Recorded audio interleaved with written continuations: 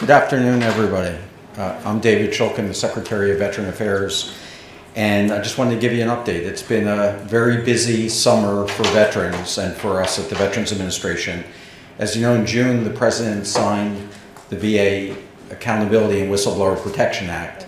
Last Saturday, the President signed the VA Choice and Quality Employment Act. And today, I just came from a signing where the President signed a new bill, the GI Forever Act. This is an important act for veterans and for the country. It does several things. First of all, it eliminates the 15-year period after service that a veteran can use their benefits to get education. That's why it's called the GI Forever Act. Secondly, it provides benefits to veterans who have earned a Purple Heart. So if they were injured in service, they can now get their GI benefits, even if they didn't have their time in service due to their injury.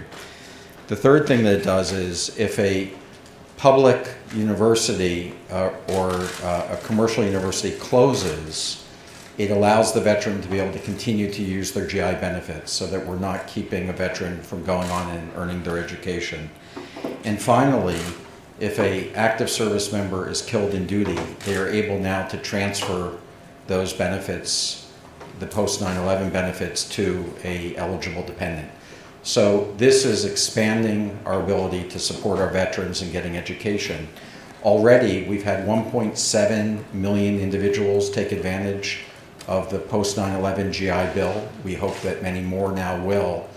We've spent more than $75 billion in the post 9/11 GI Bill to support veterans and their dependents. And so this continues to be good news. This is another example of bipartisan support that brought us this GI Bill. So I want to thank members of Congress.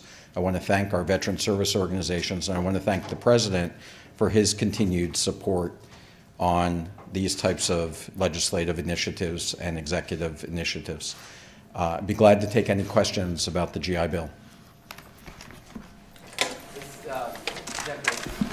This question is not about the GI Bill, but I imagine you're expecting to get it.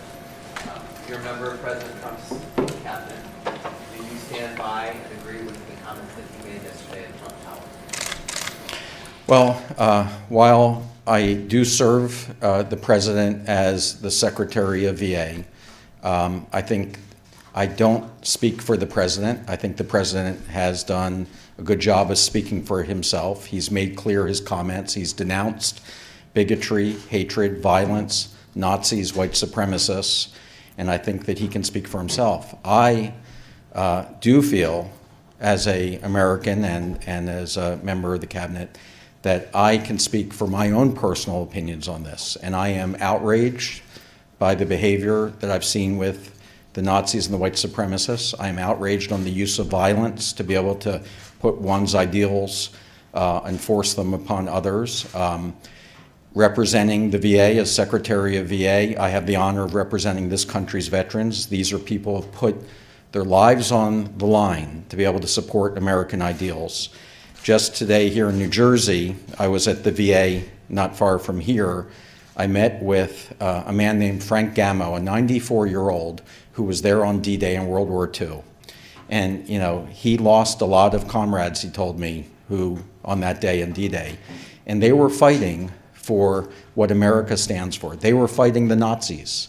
And it is a dishonor to our country's veterans to allow the Nazis and the white supremacists to go unchallenged. And I am strongly against them. And I believe that we have to all speak up as Americans. Do you believe that President Trump will go that responsibility this week? As I said, I'm not going to speak for President Trump. I think that he has been very clear that this was not acceptable to him, that he has denounced them. I can tell you I was with President Trump on Saturday as these events were unfolding. He was upset.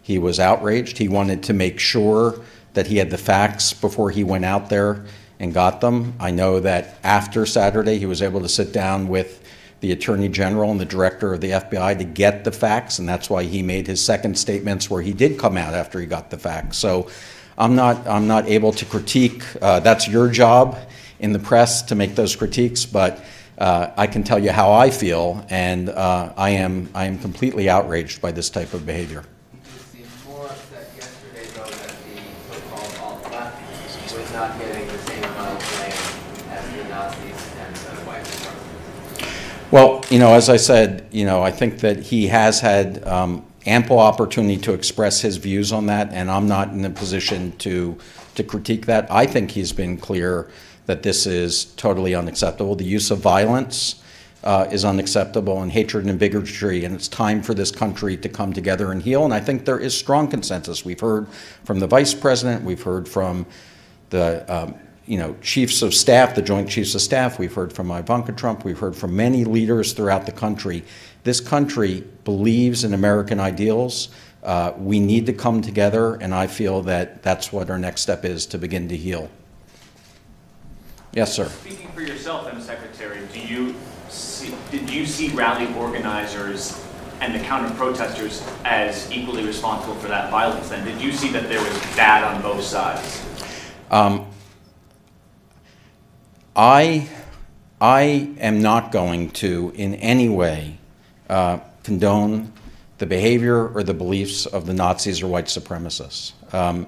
This is an affront to American ideals. This is an affront to civilization. We cannot go back in history. We have fought against these beliefs, and we're not going to allow ourselves as a country to be drawn back there.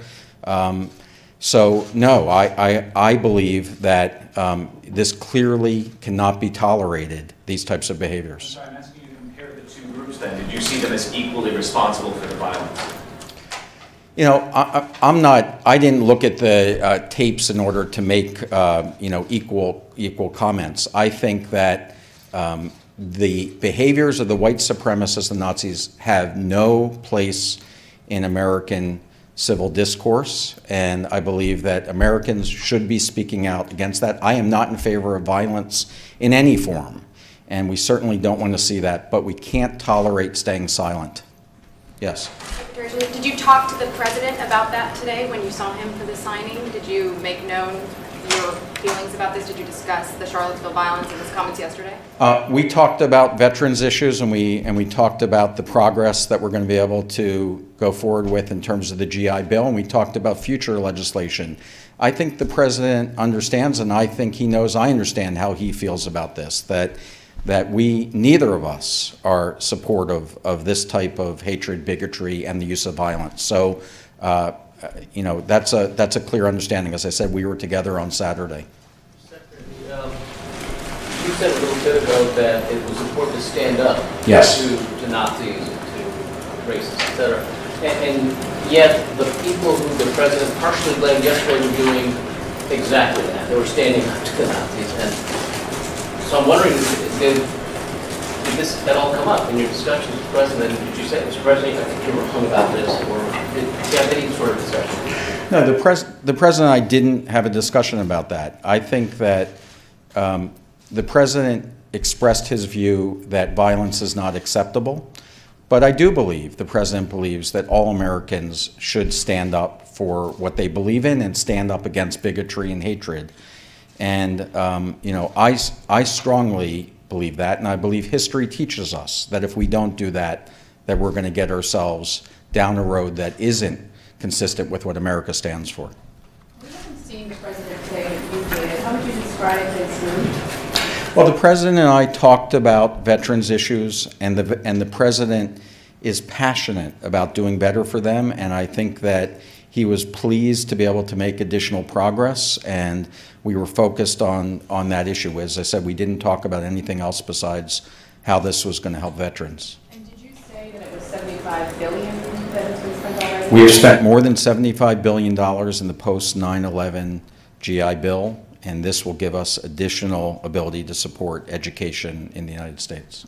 Yes? Just going to ask it another way. As a Jewish American in the cabinet, and you're not the only one, do you feel responsibility to speak out because of your heritage in particular? Do you think that other Jewish Americans in the cabinet in senior positions in this administration are concerned about the approach that the president has taken thus far?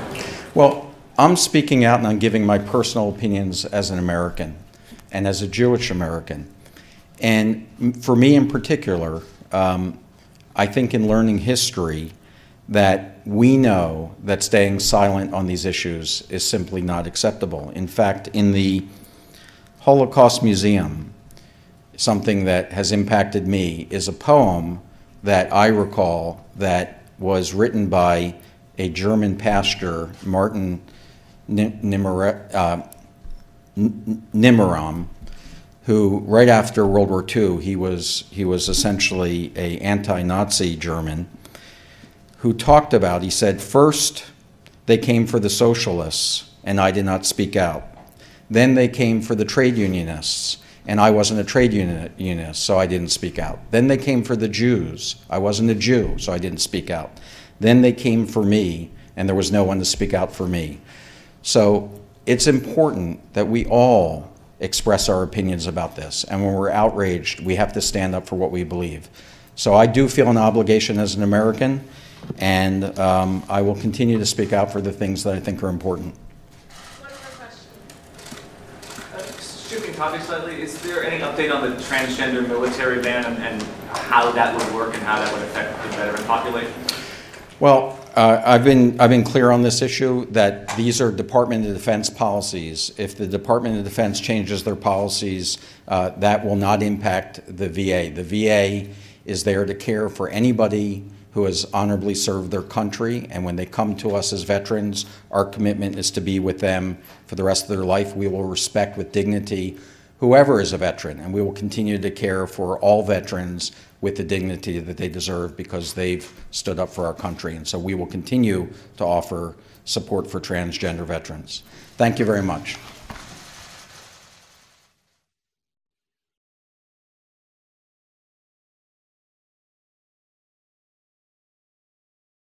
All right, folks, thank you very much for joining us and choosing us as your stream of choice. Make sure that if you are new, if you would like to join our family, our community, you subscribe. Also, if you've been a part of the community for a while, YouTube has been unsubscribing people for no reason. So check if you're still subscribed and the notification bell is still on. And so that way you get a heads up when we go live later on today, if there is anything, or tomorrow for the State Department press briefing. If you missed any of our previous videos from earlier, make sure you go and check them out on our channel. Also, check out our website for news at goldenstatetimes.com/news. Again, that's goldenstatetimes.com/news. Just like all the other people that have been coming out, speaking out, like Diamond and Silk and others, we have been completely demonetized on most of our videos too. It just happened today. It happened on our last stream. I showed it on our last stream where we have been completely demonetized. So we're trying to figure out how we can continue operations. So I'll be putting out a news video later on today regarding this issue. So if you guys can help out, that'll be amazing to continue being on air. So, so yeah, folks, thank you very much, everyone, and I'll see you soon. Peace.